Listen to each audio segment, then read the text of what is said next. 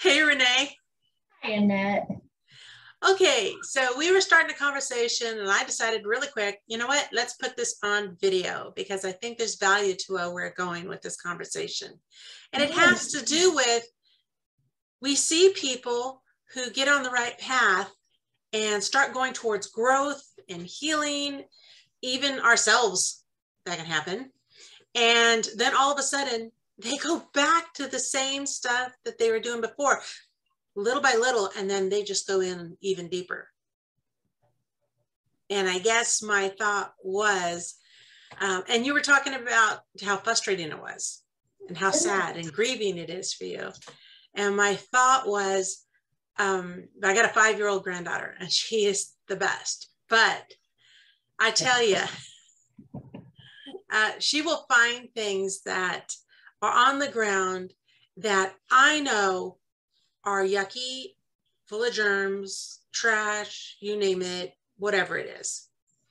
And she'll come upon it and look at it as shiny, cool, and she wants to pick it up and hold it, maybe even taste it, who knows, that type of thing. And so first thing, wait, don't pick it up, don't do it.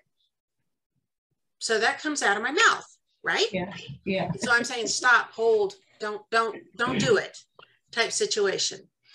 Well, that's because I know where that, let's say it was a piece of gum, it's still in a wrapper, but it's been on the ground for a while, it's dusty. I know that it's not clean. It's not good enough for her to put in her mouth. And she sees it as, wow, there's a chunk of gum in a little wrapper. Look, Grandma, it's got a wrapper on it though still. And I see it dirty or whatever. And she wants to pick that thing up and have gum. But I know, like God knows. He knows where it's originating from. He knows where the temptation is coming from.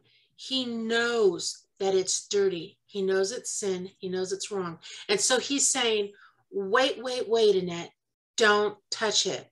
You have an issue with this. And wait, Annette, I know.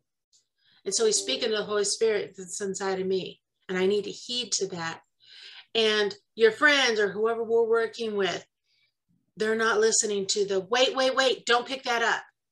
Yeah. Don't you remember? You fell last time because of this. And his loving words to us, wait, it's the same as me. I'm trying to protect my granddaughter. I don't want her to get sick by putting this piece of yucky gum in her mouth. Right. I know the dirt and disgust that's in that and where it comes from. And it's out of love that we should say no. No, thank you. No, whatever it is. It could be difficult when you are the friend seeing the other that's wanting to do that pickup, you know. It is. Simple as like where to move, just decisions that they're trying to make, like where to move or what to put my money into or how do I go out this weekend and have fun? Fun. And it's easy as the friend or the discipler to just say, are you crazy? Why would you even step into that? I mean, you know what you're talking about with, well, we see it. We see where it came from. And so with a friend, let's just say they have an opportunity to go to a festival. We'll just call it that.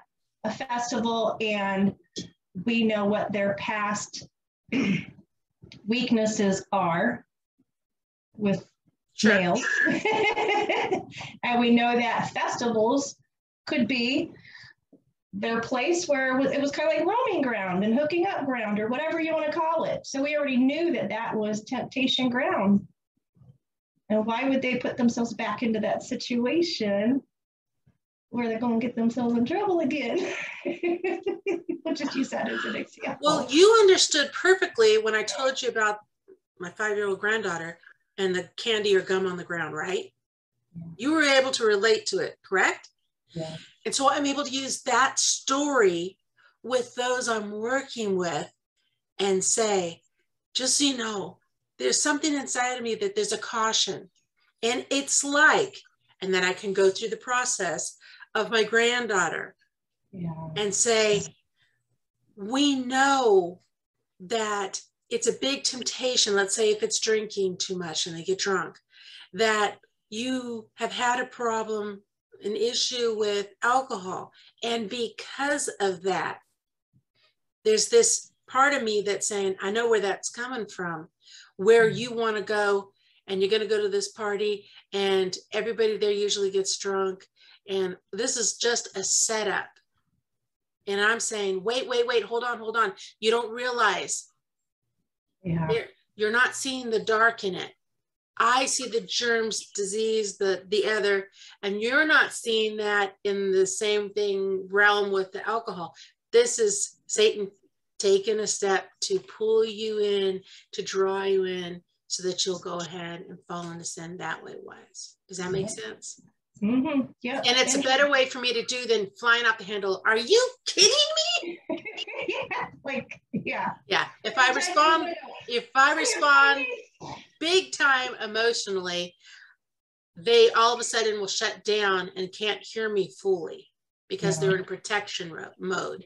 But if I can tell them a story about my granddaughter and how it's because I love her that I'm trying to protect her from putting a germy piece of whatever cum in her mouth, then they can go ahead and, okay, you're bringing this up because you love me.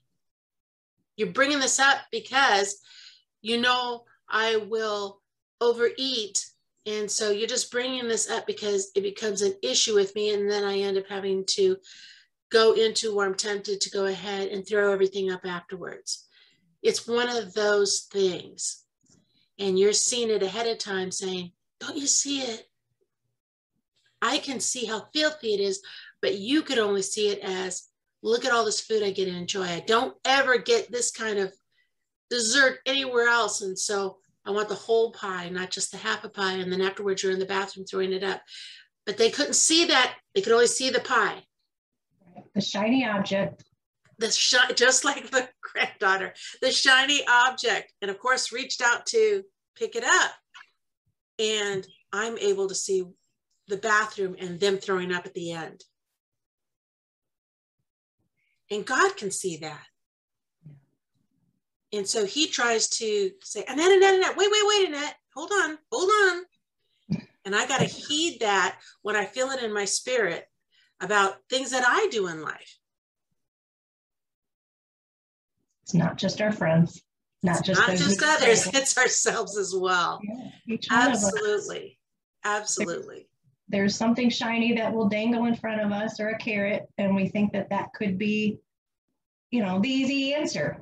There's different things we're looking for answers to, and that can become a temptation as well. Yes.